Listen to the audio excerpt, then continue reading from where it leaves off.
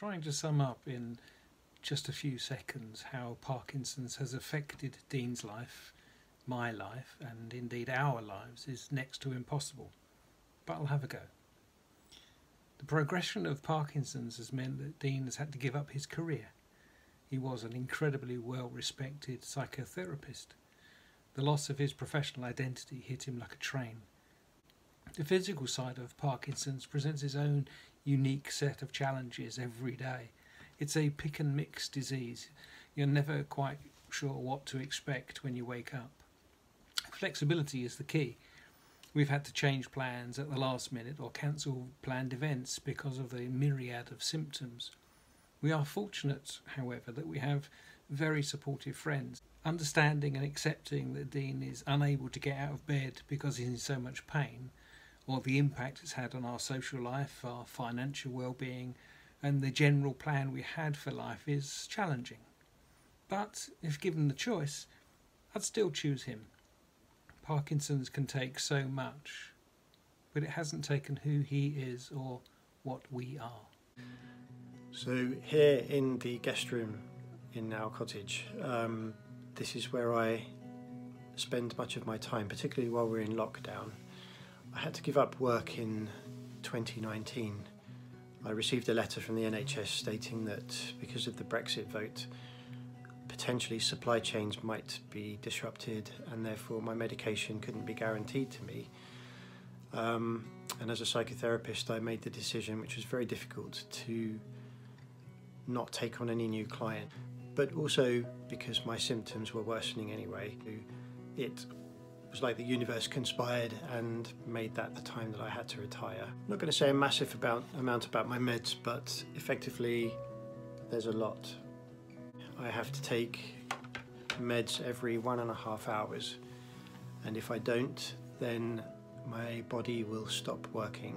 I will slow down, I will develop twitches and shakes and spasms, I will have difficulty with speech and movement and balance and cognitive functioning. Practicing art has become something which has been very therapeutic, but I understand Parkinson's also has an effect on the brain which makes us more creative. In our guest room here I've created a little art studio. So it's just an old table in the corner of the room, but here's one of the canvases, some of the art I've created. I also signed up to a karaoke site and sing, because singing, which I learned from a speech therapist, is very good for people with Parkinson's whose voice is affected, and I would recommend it to anybody as a means of coping. I also have a writing desk, so just behind me, when I studied for a diploma in creative writing, I thought, well, I'm not going to sit around and just do nothing, I'm going to keep learning. So I did that and then wrote a book of poetry to talk about my experience of having Parkinson's, and again, a therapeutic process, but one that I wanted to do creatively and something I wanted to be able to gift to people out there who also have Parkinson's to be able to access. So I just conducted an exercise over the last several months, doing a review of our cottage, going around looking at each room and thinking, you know, what do I struggle with? What causes me difficulty? What makes me feel stressed? Because sometimes it's hard to find things, sometimes things pile up because there's no way to put something. Sometimes I might have difficulty moving around because there's just too many things on the floor space. And I looked at each room and I thought, what causes me stress in that room and what can I do about it? So in the process of that, I've done quite a number of things, and I'll show you. So there is a medicine cabinet, somewhere to store my medication so that it's not in our kitchen cupboards and bathroom cupboards. And this little walk-in closet. Bought some new furniture so that I could just store my clothes more easily. In the bedroom we had wash bins, which were 2 or 3 sort of canvas sacks, which were maybe about 4 foot high, but they weren't stable, so they would tip over sometime. And I found recently an alternative. So that's a 4-compartment wash bin, which basically enables me to move it just by wheeling it. It's a frame with 4 bags built into it, so you can sort your washing into 4 sections. But I can just move that so easily. It's on wheels, and I don't have any difficulty then in having to try to bend and pick things up or lug the bags around. We live in a very sort of wonky house. It's hundreds of years old, so there's no straight floor. But we haven't been able to have tables beside the bed, and I needed that because I need somewhere to put my medication and to have some water. So my solution most recently was to put in CD racks. You can see that just by the bed I've got medication, water, and that's great. Nice and easy to access. Just need to repaint around that now. Shoes on the floor can be a real hazard. Not all shoes are upstairs, very few, but so I put a shoe rack on the bedroom floor just to get things up off the floor so they're in a space. We had a cupboard in our hallway which had a door on it, and it was just a place where we used to just chuck things in. But that was difficult because whenever I wanted to get to something I always had to pull out tons of boxes and materials, and it was stressful. I just wanted no stress. So I'll show you what I did. This was the cupboard, but I've taken the door off and turned it into a cloakroom.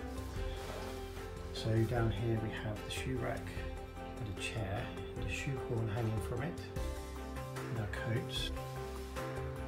Put in a cupboard. The whole aim here is to look at how do you make things work for you rather than against you. To show you our walk-in shower. If we had a bath, I would fall over constantly, falling in and out of the bath. Sorry, getting in and out of the bath. So the landlords put in very kindly a walk-in shower to minimise my risk. So the occupational therapy team kindly installed these rails to help me walk from the front door down to the driveway. They very kindly installed handrails indoors, so we have these just by the front door, and handrails going up the stairs. And my sunglasses. It might seem odd, but I suffer with migraine as a massive part of the experience of Parkinson's for me, and even more recently been diagnosed with ocular migraine. So there's a little glimpse into how I cope with Parkinson's in general. Excuse me, my voice is going now because the speech, I've been speaking a bit too long.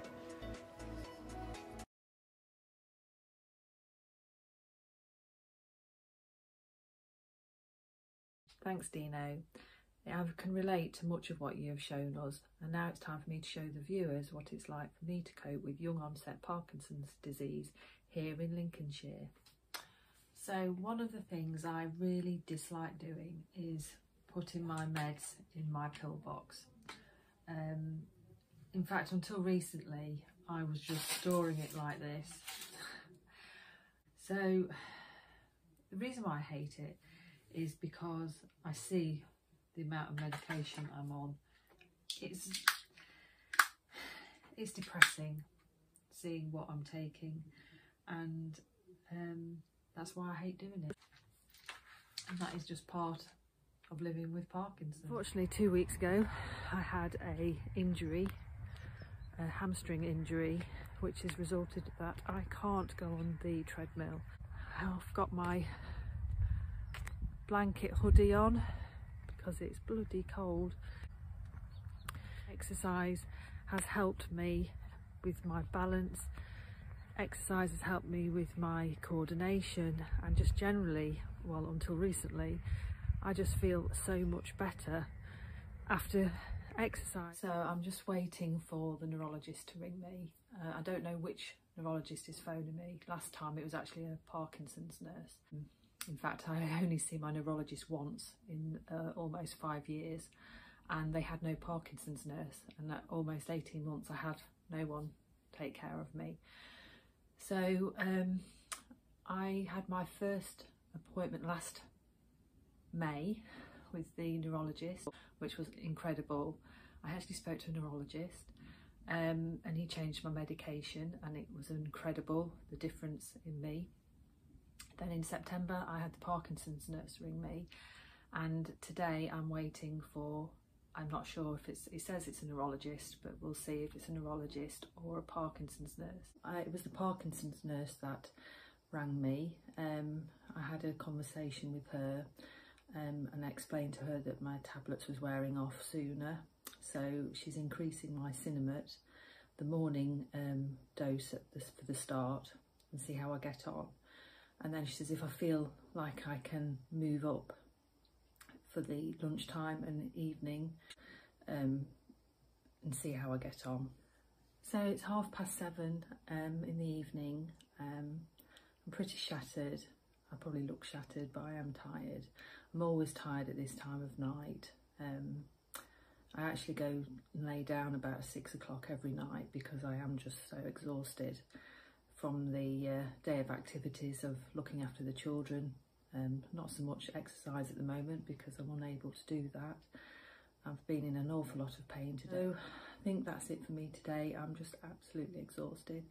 My sons are both awake, so I will go and settle them down and I will see how I feel tomorrow morning. Fingers crossed, I'm going to be a bit better with my leg. We don't get to see Mum at her worst very often, do we? No. Because the thing is with Mum is that she's a tough cookie, isn't she? She always does everything on her own. She's always so adamant that she has to do something, so she doesn't like to show that she's struggling. So it's hard for us to see when she is or when she isn't. Yeah. But she does have her bad days, doesn't she? She wants to be the big, strong mum for you. But I do. You have to pay really close attention to see when Mum is struggling. But the thing is, even when you know Mum is struggling with something and you ask, do you want any help? She's like, no, I can do it on my own. She's always so... independent. Yeah, independent. She likes doing things on her own, and even though I know Mum's going to say no, I'm fine, I always offer, just in case she does say yes, could you just do this for me? And I'm always more than happy to do it, and I sometimes do things for Mum without actually asking her if she wants me to do it. You just want to interfere and help her, but it's not always the best thing to do. She likes being independent. Today I've had another bad day with my pain in my leg.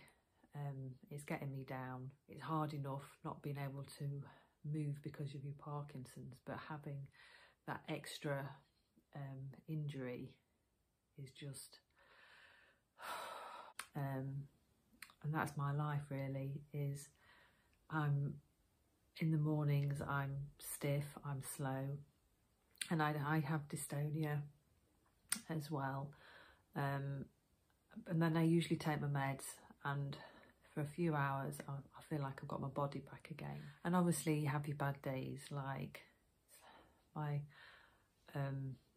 leg drags still, I'm just really slow, and I don't know why.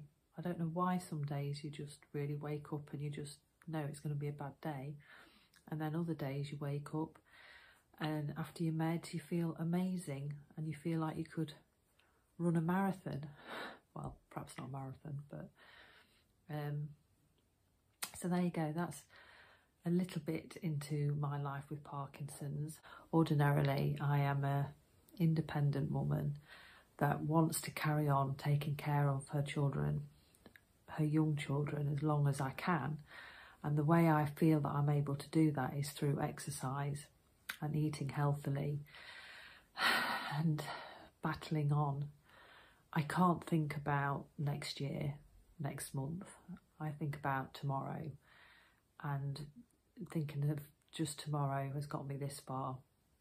If I look any further, then it worries me, and there's no point me looking ahead that far. You just got to take one day at a time.